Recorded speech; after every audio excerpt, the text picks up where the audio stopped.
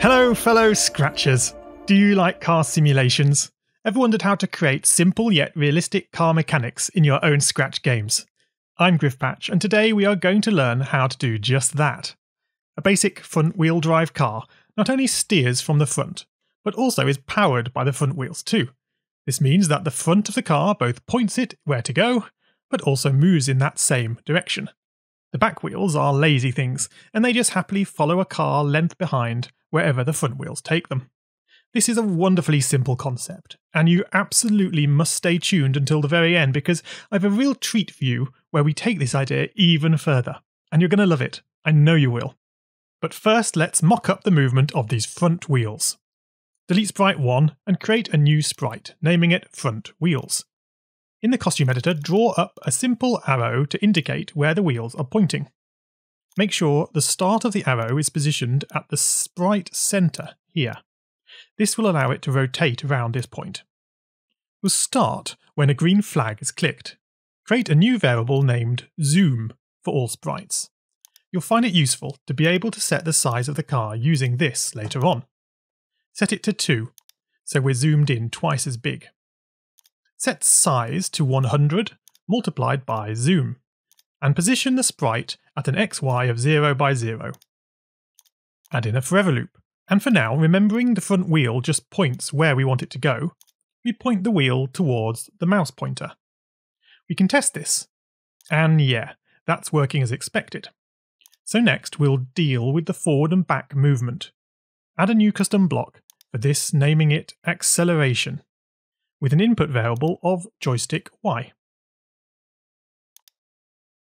We'll drop this new block into the forever loop and use a neat trick of key up arrow pressed minus key down arrow pressed to give a 1 for forward and a -1 for backwards.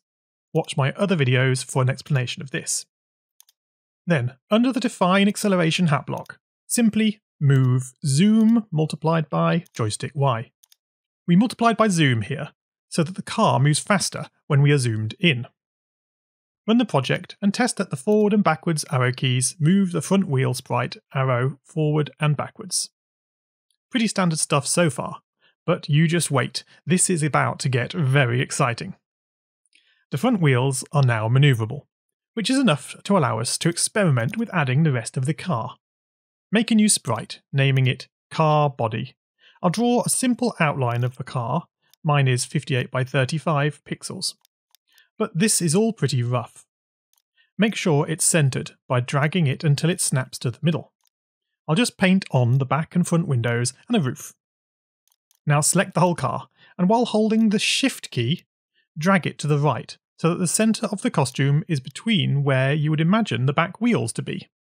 This is again where the back of the car is to rotate around. Now in the code, when green flag is clicked, set the size to 100 multiplied by zoom. To allow the car body to be attached to the wheels, we need to record how long the distance between the car's front and back wheels is. Make a new variable named body length, and for my car I'll set it to around 34, but you can try different values if things are slightly off. More on that later. Go to front layer and enter a forever loop. Now a car's body always follows its front wheels, so start by pointing the car at the front wheels. Then move the car body up to the wheels using a go to front wheels. But that will be too close, so move back by the body length. That is, move 0 minus body length multiplied by zoom. Now this is exciting. Run the project. And look at that, it's like magic. Oh, cool. With these few scripts, we have a car that is following the front wheels perfectly. I can even move backwards, and the back end swings out so realistically. You might already have deduced that this is actually the basis for some really cool inverse kinematics. Anyhow, I digress. Can you notice a slight lag in the connection between the front and back sprites, where the arrow appears to stretch away from the car body? This is caused by the car body scripts running before the front wheel scripts, and so it is lagging 1 frame behind the movements. To fix this, we'll replace the green flag in the car body sprite with a when I receive block, making a new event named car body. and we'll get rid of the old green flag block. Then, in the front wheel sprite, broadcast car body, just before the forever loop. That will ensure the front wheel scripts run first, then the car body next. Getting in first with the front wheel scripts is key to ordering the loop execution. I will be making a more technical tutorial on this subject later, so watch out for that. Run the project again, and there. The front wheel arrow is now firmly attached without any stretching. Okay, so this is coming together really quickly now. Let's add some more realistic acceleration scripts. To record the current car speed, make a new variable named speed for all sprites and set it to 0. Then make another new variable named power to record the power of the car's engine, and we'll set it to 0.3. You can play with these values to suit your game. One more new variable named brake for controlling how quickly the car slows down, and we'll set that to 0.96. The closer to 1 this value is, the longer the car takes to slow down. Right, we're going to update the accelerate scripts over here. We'll use the standard acceleration script, so change speed by power multiplied by joystick Y to accelerate the car. But then set speed to speed multiplied by brake to slow the car down. The first one is a change, the second one is a set. Don't forget to change the move block to use zoom multiplied by speed. We can test this again now. Oh yeah, this is cool. The car is feeling much more nippy. I think we might need to zoom out a bit, as we are quickly running out of space to drive. Select the front wheel sprite and set zoom to 1. Ah, that's a lot better. We are much more zoomed out. Now we just need to make the steering more realistic too. We want to simulate a steering wheel that can be turned left and right relative to the car. In the front wheel sprite, make a new variable named steer for this sprite only. And we'll start by setting it to 0. Now create a new custom block, naming it turn, with an input of joystick X. We'll use it right away with the value key right arrow pressed, subtract key left arrow pressed. Within this define block, we'll code steering like we coded acceleration. So change steer by 4 multiplied by joystick X. 4 is the turning power. A larger value gives a faster turn. To bring the steering wheel back to the centre, set steer to steer times by 0.9. OK, we want the front wheels to initially point in the same direction as the car body, so remove this old point towards mouse. And then add in a point in direction, careful not to use the point towards here, and get the direction of the car body. But then we add our new steer variable to this to give the effect of steering relative to the car body. Yay, it's test time! Ah, nice. I can turn my steering wheel from the left and right arrows. That feels pretty natural. And if I use the forward and back keys, oh yeah, that's what I'm talking about. We've suddenly got an awesome car under our control. I just love the reversing, it's so natural. Notice how the reverse turning circle is much tighter than when moving forward. Oh, it's so cool to play with. This is cause for celebration. A nice paint job perhaps. Ah, beautiful sporty red. So what next? Have you ever played one of those parking games? You know, where you have to maneuver a car into a parking slot. How about we create something a bit like that? Start by making a new sprite, and I'll name it Target. To gauge the required parking spot size, we can copy in the car costume to our new sprite. We'll draw a nice rectangle around it using it as a guide. Then delete the car, and we can centre the rectangle. I'll name this sprite Outline. We need a second duplicate costume. We'll name it Fill. That will be used to detect sprite collisions within the parking space. Draw a filled rectangle well within the first rectangle, and then remove the outside rectangle when happy. Now, when the green flag is clicked, loop forever, first switching to the filled costume, and then, with an if-else, check if this filled rectangle is touching the car body. If it is, say touching. Otherwise, say nothing. A quick test shows that this works great, but what we really need to know is when the car is fully within the parking space, not overlapping the edge of the costume like it currently can. To do this, duplicate the switch costume and the if, nesting them within the first if. This time we change the costume to outline. So if we are touching the filled area and also touching the outline, then we can say touching outline. But if we are touching the fill and not touching the outline, then we must be fully within the rectangle and we can say win.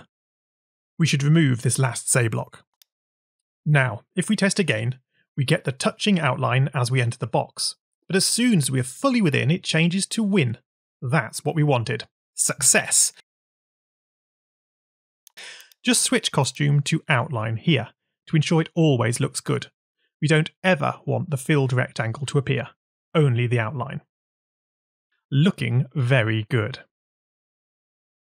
Next up in our game should be adding obstacles to drive around.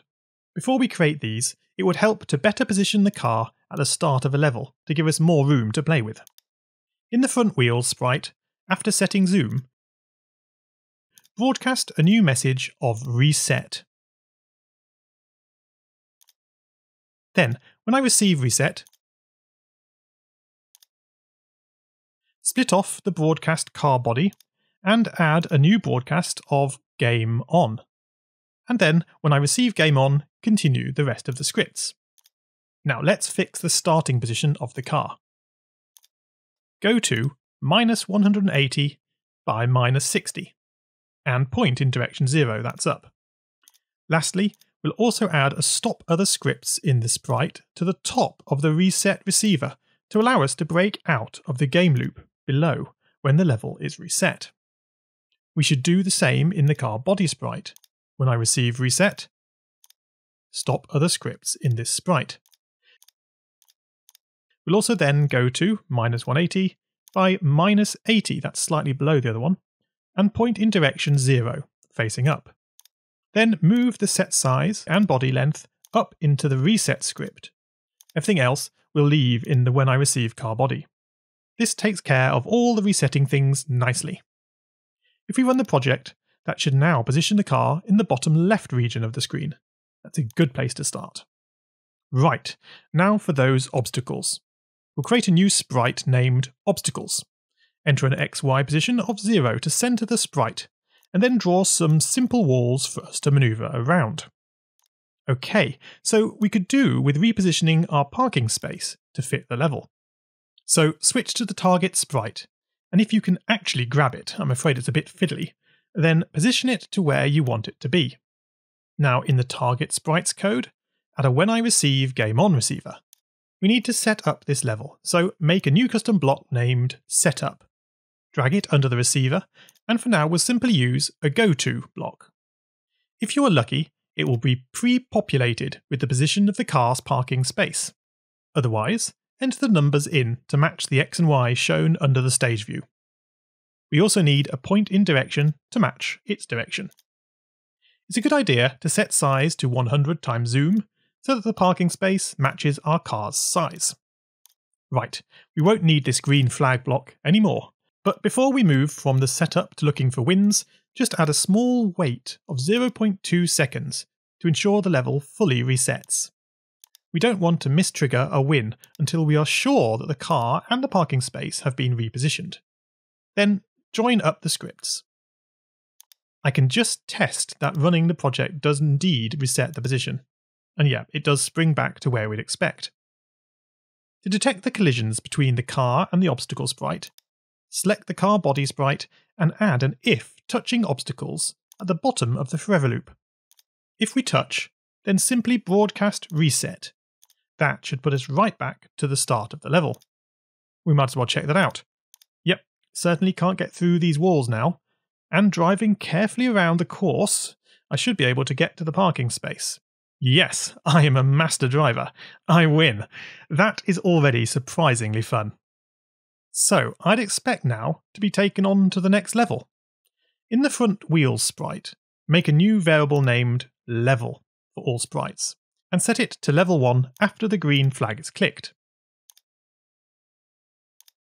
Back in the target sprite, we need to upgrade our winning scripts. Where we say win, broadcast the new message win. And we can safely remove all 3 of these say blocks now. A new sprite is needed. Name it win. Using the pixel font, I'm going to make an appropriate congratulatory message. You win. So when green flag is clicked, go to 0, 0. Then, when I receive game on, hide the sprite.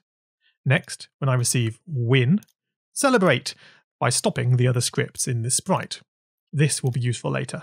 And show our winning message. We should go to the front layer, and we'll wait for 2 seconds. Now, just in case the player is still holding down any keys, wait until no keys are pressed. We can do this using a not key any pressed. Before changing level by 1. That will take us to the next level, and then we broadcast reset to set that level up. If we test the project, on reaching our goal, the you win message appears, and 2 seconds later, the level resets, and look, we are on level 2. Apparently. Only we don't have a no level 2 yet.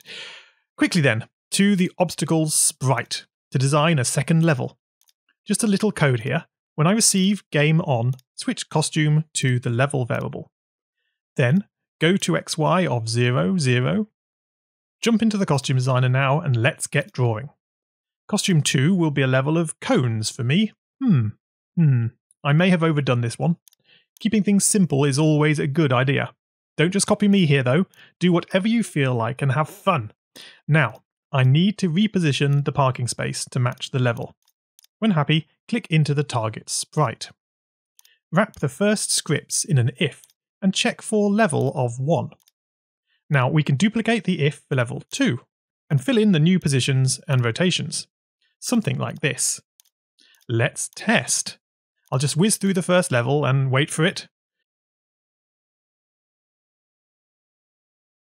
Yay! We've made it to level 2. The level costume has switched and the parking space has moved. Excellent. Now you should have no difficulty in adding as many levels as takes your fancy. Hold on though. My car is too big to get around this level at all. I knew that second level was going to cause me problems. So, we have a few options here. We could redesign the level. Probably a good idea. Or perhaps we should shrink our car down even more. In the front wheel sprite, I'll set zoom to 0.75. And now.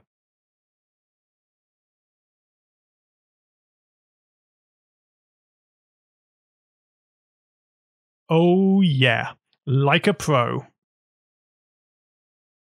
So, to wrap things up quickly, if you wanted a reset level key, we could do that in the win sprite by adding a when R key pressed, stop other scripts in sprite, and broadcast reset. A level skip key can be done in just the same way, but from the L key, for example, and with a changed level by 1 before the broadcast to reset. If you wanted a timer, well then, I'm sure you could figure out a way, but if you want a quick script, then make a new timer variable for all sprites, then make a new custom block named setTimer with an input of time. We'll set time to 0 under the when I receive game on, and within the custom block, set a variable timer to time divided by 100. Now I want this timer to only begin timing when the car moves forward or back. So add a quick wait for 0.1 seconds for the setup to complete, and then wait until speed is not equal to 0. Then reset Scratch's timer, and enter a forever loop. In here, we'll use our set timer block and pass in the floor of Scratch's timer multiplied by 100. Give that a quick run. Now, see the timer is not moving, but we can wiggle our wheels around. I like that. Then, as soon as we start moving, the timer begins. Crashing the car causes time to reset. And then, when we complete the level, the timer stops. It stops because we added a stop other scripts in sprite on the win receiver earlier. Now, one thing I'd like to change is that our car rolls on past the parking space when we win. We should probably stop it moving, but the choice is yours. To stop it, in the front wheel sprite under the Game On receiver, add a wait until before the forever loop, waiting until no key is pressed. This is actually to ensure the game doesn't accidentally begin after the level resets. Now add a when I receive win, and we will stop other scripts in sprite. This should end the main game loop when we have beaten a level and therefore stop the car. I'll just complete the level and the car has stopped. Excellent. But hold on, shouldn't the level have progressed to level 2 by now? Oh gosh, I think we have a bug. Okay, after extensive debugging, I have found the problem. It's here, in the target sprite. We broadcast win here, but this forever loop keeps running after the level is complete, and so keeps broadcasting win over and over. This in turn keeps the game from ever progressing. Easy fix though. Drop in a stop this script, that's this script, after the broadcast. And here we go again. And yeah, job done. But this second level is still a monster. Seriously, this should not be a second level. Lol, one might rage quit. So, where do we go from here? Well, there are loads of options open to you, and you can go to town with designing your levels. You might even like to add something that says which way round the car needs to face to trigger the parking, some in reverse for example. Or have flags to collect before you're allowed to park. Add a high score at the best time for each level, or even maybe moving obstacles on the level to get past. But before we wrap up, I want to show you something really, really cool. This is what I told you about at the beginning. Do you know we can also simulate articulated trucks with this car physics simulation? Watch this. In the car sprite, I'll just duplicate the first costume and redraw it as the front of a truck. This is more of a European design with a flat front. I need to update the body length variable to account for the shorter length. 25 perhaps will do. Now duplicate the entire car body sprite, naming it trailer. For the trailer's costume, we extend out the original car costume to the right. Mine is like 90 pixels long or so now. This will link onto the back of the truck, something like so. I need to adjust its starting position to be lower than the car body was. -150 will do. The body length is much longer. Something like 70, but we can come back and tweak that. Add a new event receiver, and I'll call it trailer. Update the point towards and go to make them follow the car body instead of the car wheels. Lastly, in the front wheel sprite, add in a broadcast trailer after the other broadcast of car body. And test. Okay, so the trailer's body length is too small. Click back into the trailer sprite and try a bigger value for body length, maybe 90. Oh no, too long. I'll go with 85. Ah, better. Let's give it a test drive. Oh man, would you look at that? That is so cool. Can you imagine what we could do with this? We don't even have to stop at one trailer. You could recreate a whole train. Anyway, if you wanted to go on and make levels that work with this trailer, then you probably want to make sure the parking space is bigger and longer. And also trigger off touching the trailer, not the car body any longer. But that's up to you. For today, we will end here. But I do have more to share on this subject, so look out for a tutorial on that in the near future. I do hope you've enjoyed this tutorial and that it's inspired you to create some awesome Scratch projects. Please do smash the like button and don't forget to subscribe to the channel to avoid missing my next exciting video. Thank you for watching, and Scratch on guys!